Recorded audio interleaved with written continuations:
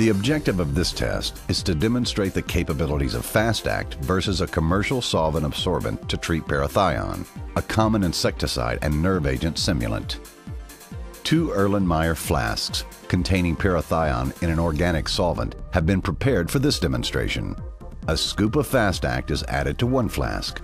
The white Fast Act powder turns yellow, indicating not only absorption but also destruction of Parathion.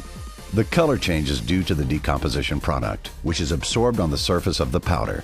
A scoop of commercial absorbent is added to the 2nd flask.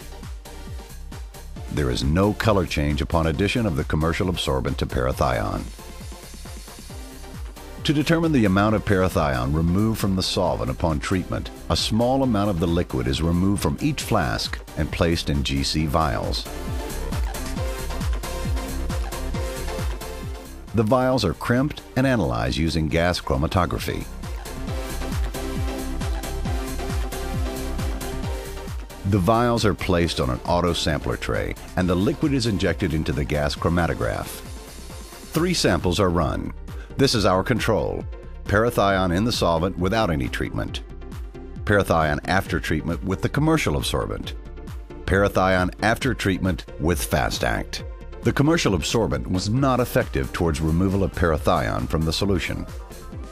For additional visualization of Fast Act performance, the remaining liquid after treatment with Fast Act is poured into an empty flask and additional Fast Act powder is added. No color change is observed, indicating that all Parathion was destroyed in the first step. The same procedure is used with the liquid after treatment with the commercial absorbent.